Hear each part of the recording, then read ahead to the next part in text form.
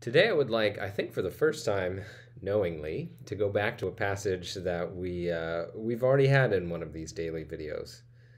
You may be learning that I'm a rather forgetful person, so it's very possible that we have already revisited a passage and or that I have already said that for the first time we are revisiting a passage. Regardless, we're going back to the book of Mark. And I know that we have done this before because I keenly remember sitting in my apartment in New Jersey, which seems like a lifetime ago, with the way this year has unfolded.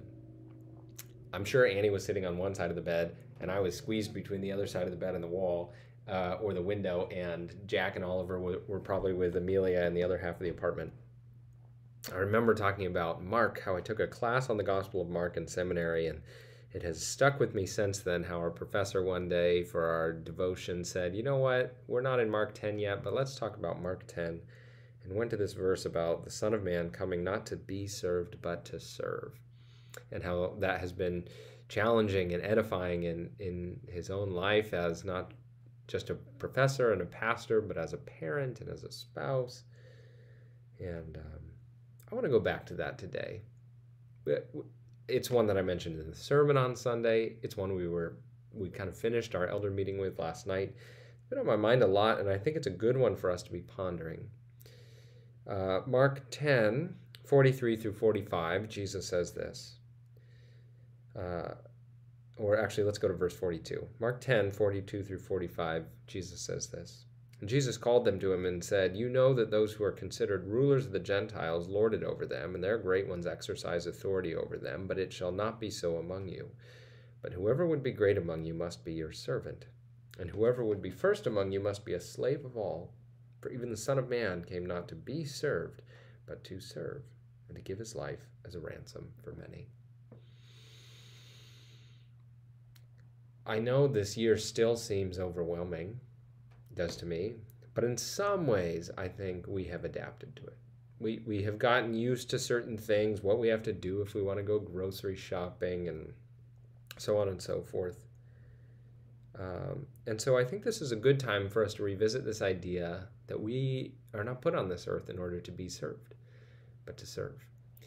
And to realize, okay, if we have our feet under us in this situation, it may be time to start asking once again, how can I serve others? So much of what's out there, I don't know what news site you read, the few that I browse through seem to be telling me all the time to think about what I need and I wish and I'm missing and I want and I can't wait for.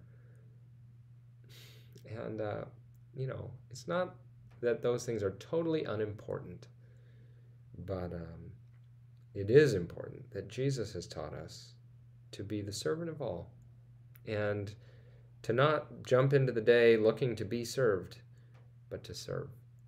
I was listening to a sermon this morning, and the pastor was pointing out how odd it is that when we are feeling down, one of the things we can do that has the most potential to encourage us is to go and encourage somebody else.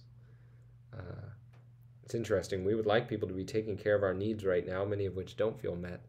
But perhaps one of the most fruitful things we could do is to figure out how we can serve somebody else. Who else's needs we could meet? It's a question I'm sure we've asked at various points along the year. Hopefully you asked whenever we were sitting here at the same computer talking about it before, but it's one we should ask again. How do I turn my attention from the ways in which I'm wishing I were being served to the question, who can I serve in the name and by the power and for the glory of Christ?